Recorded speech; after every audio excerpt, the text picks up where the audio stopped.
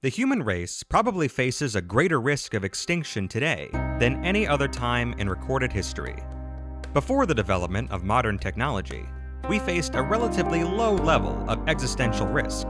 But while our mastery of technology has increased our ability to protect ourselves against environmental dangers, it has also made us a much greater threat to our own survival. In the last century, we reached a critical phase in our development as a species. A stage where if we don't learn to manage our growing technical power, we are in danger of destroying ourselves. If we actually did let our civilization collapse, the few people remaining would find themselves trying to survive in a bleak world covered in abandoned cities and ancient monuments dedicated to times past. Over time, society will start to rebuild itself, and stable communities will form. But would it lead to a reboot of the technological civilization that once was? Currently, our world is completely reliant on the use of fossil fuels. This fact alone is actually pretty hard to visualize, as our dependence on fossil fuels is paramount. The most obvious uses are the petrol that fuels our cars, or the coal that powers our houses. But nearly every material that makes up modern society uses fossil fuels in some way, whether it be the high thermal energy needed to smelt metal, or the fact that a huge amount of chemicals derive from the diverse organic compounds found in crude oil.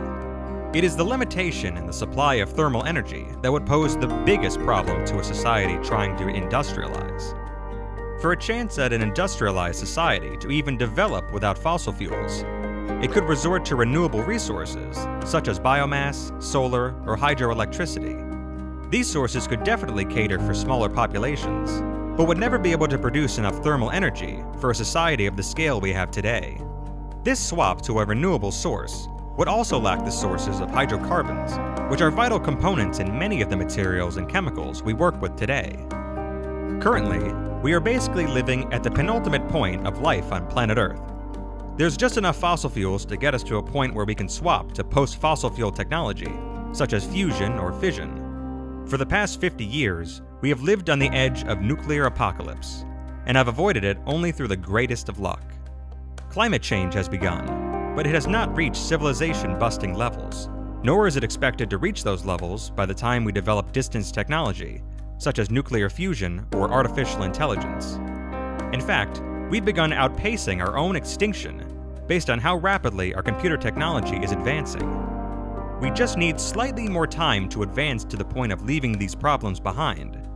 A stretch of time with no interruptions.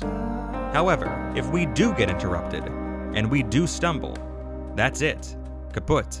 Earth dies a dead planet, with only the marks of its previous inhabitants. Thanks for watching. If you enjoyed this content, you might enjoy our other videos, such as humanity's space debris problem, or looking back at the major stepping stones of human civilization. So do you think we will head down this self-destructive route? Or will we be able to escape such a fate? Leave a comment and let us know what you think. And until next time, make sure to like and subscribe.